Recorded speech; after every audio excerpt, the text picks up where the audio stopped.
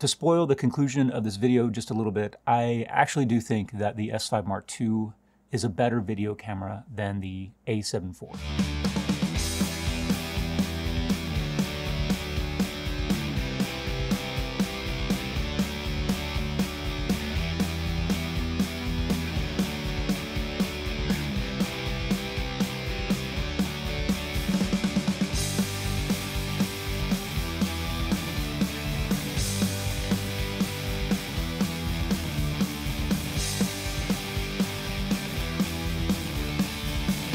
I rented the Panasonic Lumix S5 Mark II for a little bit over a week and actually took it back yesterday, so I don't have it to make this video, which is stupid. Regardless, I wanted to give you my thoughts and opinions about which is better for video, the S5 Mark II or the Sony a7 IV. When they announced the specs of the S5II, I did kind of a paper rundown between the two cameras, and on paper, specs-wise, the S5 Mark II has a lot of additional features that you don't get in the Sony cameras, and it looks like it's probably a better buy. So I wanted to see how it stacks up in reality. So let me contextualize and add a couple of details really quick before we get into the comparisons. I shot 0 photos with the S5 Mark II. I think that the whole hybrid component of this debate is important, or it is potentially important. So if you need to know anything about photography and how it actually stacks up as a hybrid camera against the a7 IV, then you'll have to check out some other videos or do some additional research. Secondly, I only rented one lens with the S5II. I got the Panasonic 35mm f1.8. So all the comparisons that I did with the Sony a7 IV, I used the Sony 35mm f1.8. This is just regular stab on the Panasonic.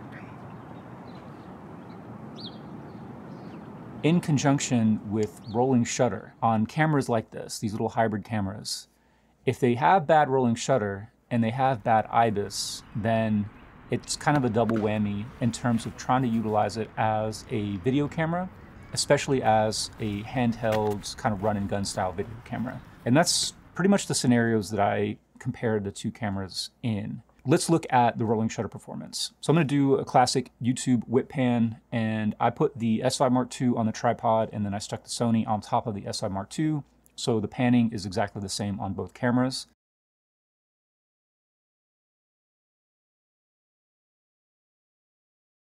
As you can see, neither camera does a really great job in this comparison. They both have really slow reading sensors, which results in some pretty bad rolling shutter artifacts. The a7 IV seems to be even a little bit worse than the S5 Mark II, but the S5 Mark II isn't that great either. A lot of people on YouTube will basically end the comparison right there and just tell you that, yeah, if you want to do fast whip pans or you want to stick the camera on a tripod and film things moving quickly across the frame, then that's where you're going to see the rolling shutter. But that's only part of the story. The rolling shutter also comes into play when you're trying to get handheld shots. Even if you're not trying to pan quickly, if you just want to stand and try to follow some action, then you also will potentially have some problems with the rolling shutter, because in the a7 IV, the IBIS isn't really that great. Just trying to stand and follow some action, if you're not super deliberate and careful, you can easily introduce some pretty bad shocks and wobbles and judders, whatever you want to call them, into the footage on the a7 IV. Whereas on the S5 Mark II, it takes a lot more to get the footage to really be noticeably like jerky, jittery, and I don't know, to the extent that you see on the a7 IV very easily. Here's a more direct comparison of just what the IBIS is like doing a trying to be careful with the cameras and walking forward. So I've got two comparisons here. So here's with the standard IBIS on the a7 IV, and here's with the standard IBIS on the S5 Mark II. And now here is the active mode on the a7 IV, which introduces about a 10% crop. And now here is the boost mode on the S5 Mark II, which is the electronic stabilization on top of the in-body image stabilization. Obviously, I didn't get the S5II plus a boost at the same location, but aside from that incongruity, I don't think the boost really adds anything for a moving shot on the Panny, whereas it helps tremendously on the Sony. There are some things that you can do to mitigate that poor performance that you get with the a7 IV. You can use the active stabilization, the cost of the crop, obviously. You can put a cage on it, a top handle, try to make it a little bit heavier so that you can get rid of a lot of that micro jitter that you might have. You can also do some post stabilization. So Sony's has Catalyst Browse, which is a free software that you can use to add stabilization. Catalyst Browse does have some downsides. The Catalyst Browse is free, but you don't have really any control over the parameters of the stabilization. It's basically just an on or off. And you can see just how much is going to crop into this footage in order to get stabilized results. Secondly, you should shoot at a faster shutter speed than you might want to. That actually worked out for the shots that I'm using here. I actually shot at a 90-degree shutter because I wanted to emphasize like the fast movements and make it seem more like an action shoot, I guess. But if you wanted to shoot at 180 degrees or at 24 frames per second, that would be 1/50th. Catalyst Browse is not going to work as well as it does when you shoot at a faster shutter. You can also try to use post-stabilization in whatever software, whatever editing software you're using. I'll just go ahead and throw it on here and you can see just how bad of a job it's going to do. So it's going to take a lot of work in order for you to dial in those settings in order to get an acceptable results. Going back to the S5 Mark II, so not only is the stabilization a lot better if you just wanted to stand and follow action, but as you can see in a couple shots here, I'm actually able to walk with the camera, and in my opinion, it looks pretty convincing. It looks really good, almost as if you have a big cinema camera or maybe an E&G style camera on your shoulder. That's something that you just can't do with the Sony a7IV. There is the potential of having some wobbly corners because the stabilization is so good if you shoot on a wide angle lens. And I don't know what the cutoff is, but I would suspect that probably 20 millimeters and wider is when you might start introducing some of that wobbling corner artifact with the stabilization on the Panasonic. There's definitely trade-offs, and you'll never get the wobbly corners with Sony regardless of the focal length because the stabilization just isn't that strong no matter what you do. 51,200. Let's take a look at the high ISO performance or low light. I shot this a couple of different times. The first time the power was out in our house, so actually didn't have any lights, so I just was using some flashlights and some candles. And I think I misfocused pretty bad on both cameras. I think I finally did get it on the S5 Mark II. But that doesn't really matter. Just pay attention to the noise performance. I'm not including every ISO across the range on either camera, just sort of skipping around from low to high, just so you can get an idea of how both react to noise or how both deal with noise. A couple things to note about this. So I'm using Vlog on the Panasonic and S-Log3 on the Sony. Secondly, the S5II has control over the noise reduction. You can go into the menu and dial it from -2, I believe is the minimum, all the way up to +10. And by default, if you shoot in Vlog, it's set to -2. So in this first set of comparisons, I have the Panasonic set to -2. Obviously, it's going to be much more noisy than the Sony.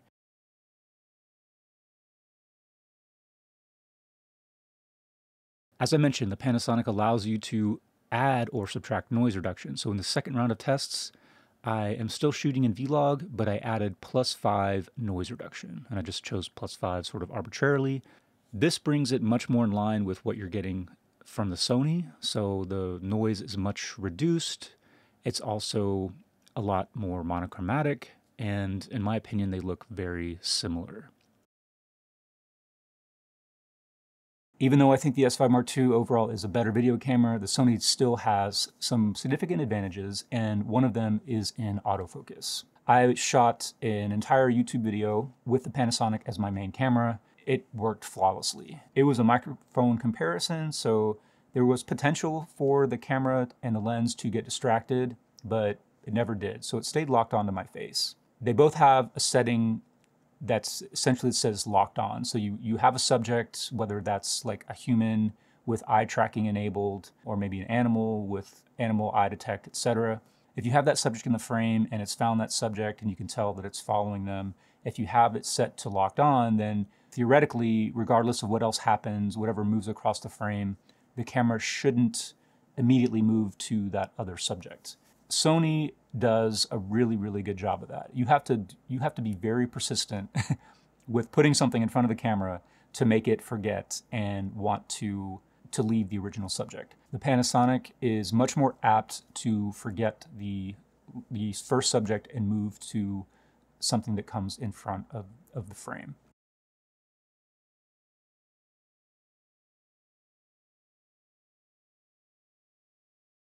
That's one area where the Panasonic definitely lags the Sony. But the other thing that it definitely didn't do as well is in touch tracking. So they both have the ability to basically tap on something in the frame and a little box will appear. And then in theory, again, it should follow that thing around the frame. That's another area where Sony does really well. It's essentially rock solid. And if you touch on something, it is going to stay latched onto that subject unless something comes in front of it and just stays and blocks it. On the Panasonic, it really had a hard time really latching on to anything. So there's a lot of fast moving things, a lot of people moving around the frame, but it didn't seem like it really had much chance or really any ability to stay latched on to any one particular person. And oftentimes the little tracking box would just stop following moving action at all and then just go right to the background. Those are the usual breaking shots.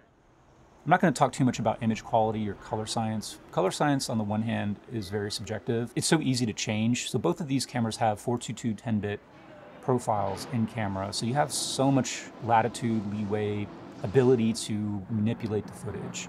If you don't want to do all that, then the images that are coming right out of camera are good. In my opinion, the Vlog is a little bit reddish in terms of the way it renders skin tones. It also had a tendency to sort of highlight some blemishes that I had at the time that I shot that footage. In the video that I shot with the S5 Mark II, the little microphone comparison, I used the A7IV as the B cam, and it was very easy for me to match up the cameras.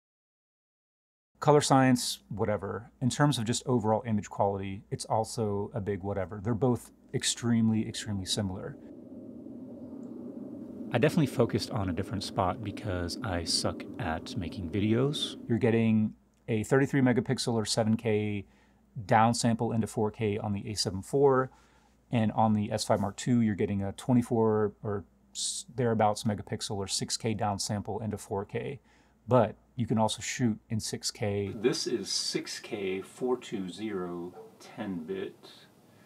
And 5.9K. Now this is the 5.9K, 24 frames, 420, 10-bit. So you could potentially have more detail, but you also have the ability to punch in a little bit more if you want to output into 4K. I can't really see any differences. My main monitor is only 1440p, so whatever differences there is between 4K and 6K are basically lost in the monitor resolution anyway. Dynamic range on both cameras is fantastic. The footage that I shot on that first day out in the field with the Belagarth Warriors was really bright. It was also really backlit as the sun went down, and I manipulated the footage quite a bit. There's a ton of latitude in both of these cameras to adjust your exposure. I mean, you can't obviously rescue completely blown out highlights, but as long as you didn't lose the highlights in camera, you can boost the shadows quite a bit. You can bring the highlights down. You can do whatever you want to do. Image quality, again,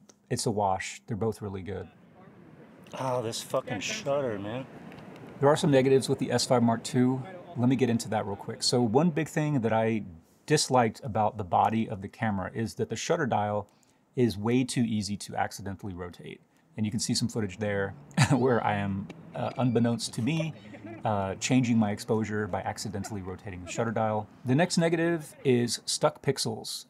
You can see in that first ISO test that I did, at some point as I go up the ISO range, there is a stuck pixel that just pops up on the S5 Mark II footage. I don't know how prevalent a problem this is, but I've already seen another YouTuber who has the S5 Mark II essentially run into the same problem where he's already gotten some stuck pixels after having the camera for just a few days or a few weeks.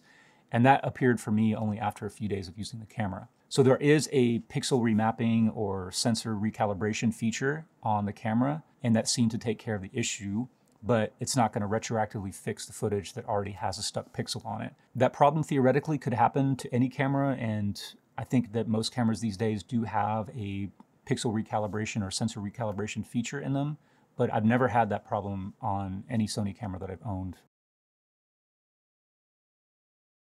In the previous video that I did, the specs comparison between the two cameras, I did outline or basically list off all of the extra features that the S5 Mark II has for video shooters that the Sonys don't have. So I don't want to go over all of that again, but I want to talk about one additional feature that I found really cool in the S5 Mark II. And that has to do with the ability to control how the lenses behave. The Panasonic allows you to choose in the menu whether you want it to be acceleration based or linear. On Sony, it basically just comes down to the lens itself. Some are acceleration based, some are linear. It seems like Sony has moved all of its lenses over to linear in the past couple of years, but if you have some older Sony lenses, chances are they'll be acceleration based.